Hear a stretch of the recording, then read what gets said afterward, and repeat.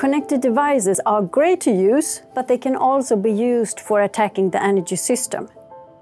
It is one thing that an intruder can take over the equipment in your home and turn on and off the lights, but in the bigger picture, connected devices can be used for a synchronized attack on the energy system. I'm performing research in the intersection between cybersecurity and the energy area.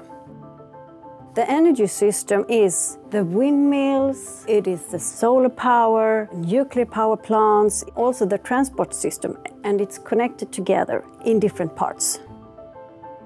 My research spans from the individual, from the households, and up to the owner of the grid and the whole system.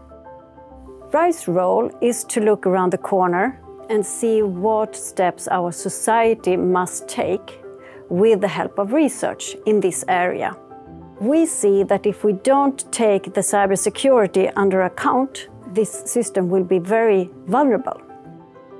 The energy system is right now, as we talk, developing in a high speed, in an outlined path for green, climate-neutral energy.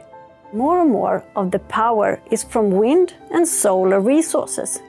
And this energy system needs something that balances the need for power and production.